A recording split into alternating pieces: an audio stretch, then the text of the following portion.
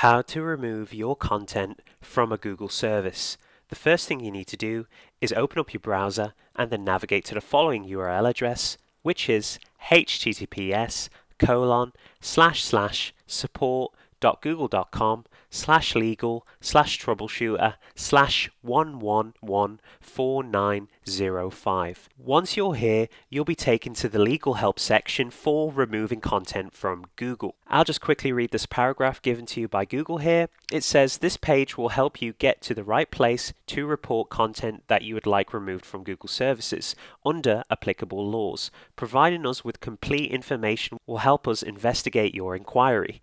If you have non-legal issues that concern Google's terms of service or product policies, please visit http://support.google.com. We ask that you submit a separate notice for each Google service where the content appears. So that's pretty clear. So for every place in Google services where your content appears, you need to request removal separately for each service. Google then asks you a question here and it says, what Google product does your request relate to? So as you can see, you have a number of services here. You have Google Search, Blogger/Blogspot, Google Maps and related products, Google Play: apps, YouTube, Google Images, a Google Ad, Drive and Docs, Google Photos and Picasa web albums, Google Shopping, Google Play: music, and you also have see more products here. So I'm just going to left click on it. So as you can see, you have even more products here.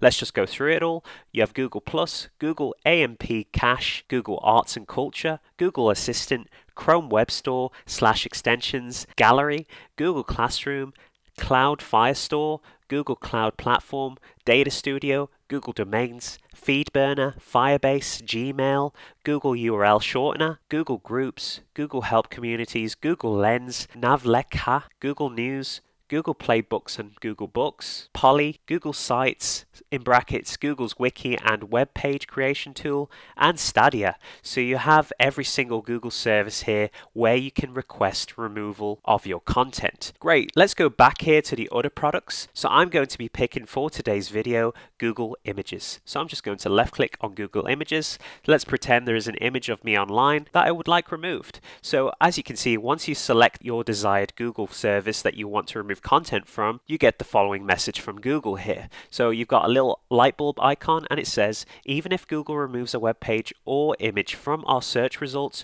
we are not able to remove content from websites that host it. The page may still exist on the website, and this means it can be found through the URL to the website, social media, sharing, or other search engines. We recommend reaching out to the website owner to request removal. Access this page to learn more about how to contact a website owner. I've actually made a video on this of how to contact a website owner to request removal of your content, and I'll link this in the video description below, and I'll also put a card on the top right hand corner. Next, what can we help you with? So you have a couple of options here if you want to remove an image from Google, for example. So it says, I would like to report malware, phishing, or similar issues. A piece of content I am concerned about has already been removed by the webmaster, but still appears among the search results. Right to be forgotten. Request to delist information per European data protection laws. Defamation, content defames me or my business / organization. Intellectual property issue, report copyright infringement, circumvention, etc. Other legal issue, report content for legal reason not already listed. So I'm going to go with the right to be forgotten, request to delist information per European data protection laws. So you actually have the right for your information or data or images for that matter to be forgotten and removed from the internet. So I'm going to left click on this option here. Google then says, thanks for describing the issue. Click create request to submit a request to our team. Just left click on this big blue button here that says create request. You'll be then taken to the personal information removal request form. Here you'll need to fill out this form.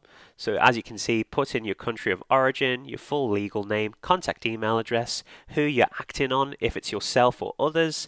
Have you filled a previous request? Identify the personal information you want removed. Fill in a couple of more boxes. Your sworn statement. Confirm a couple of things. Put in the current date and sign your signature, and then left click on submit. If you would like advice on how to fill this form, I've actually made a video on this of how to complete the personal information removal request form, and I'll put that as a card on the top right hand corner and in the video description below. Alright guys, thank you very much for watching. I hope you enjoyed. If you did, be sure to give this video a like, comment down below, and most importantly of all, subscribe to support the channel. I'll see you on the next video.